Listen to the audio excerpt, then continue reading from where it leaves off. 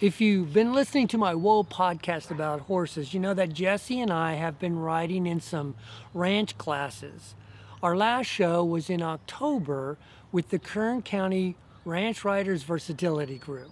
We did ranch reining, ranch riding, ranch trail, and then there's a rail class. This is the ranch trail class. Here comes the airplane. They're having a fly-in today at the local airport, which is about a half a mile from here.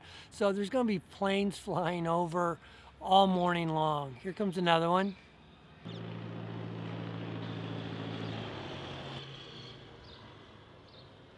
Anyway, the first obstacle was the gate. It was a right-hand push. Right off the bat, I yank on her mouth. Now, I really don't know why I did that. I'm new to riding one-handed. I think that because I had to lean over so far from the gate, I was focusing more on the gate than my horse. And anyway, we made it through that gate without too much of a problem. Next, we had the bridge, and the bridge was fairly smooth. She walked right up onto the bridge. She walked all the way to the end. And then I think she wanted to step off with her right foot instead of her left. So she kind of did a little short step there so that she could step off with her right foot. The next obstacle was to trot over the poles. They had 3 poles set up. You had to trot over the first pole, do a right-hand circle, trot over the middle pole, do a left-hand circle, and then trot over the third pole and do another right-hand circle, and then head off to the walkover of the logs. The walkover of the logs was really smooth. Jessie took her time, and the judge says she was one of the few horses that didn't tick the log stepping over. Next up, it was a backup and then a side pass to the left to the mailbox. Jessie yielded her hindquarters really well, and that made the backup so much easier.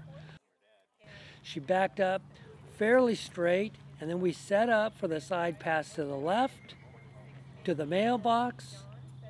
We had to take something out. It was a scary little Halloween decoration. The next obstacle was to walk to the cone and do 1.5 spins to the right. Jessie really needs a lot of work on her spins. She kind of moves her front end around her back end and her back end around her front end. We're working on it, and I think she's going to improve.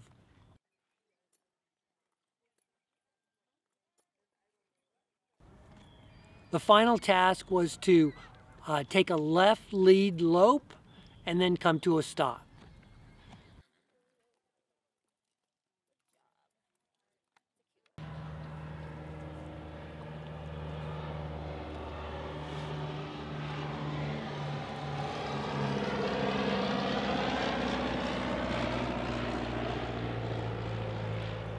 Before another plane comes by, I'll cut this short. I hope you enjoyed this video.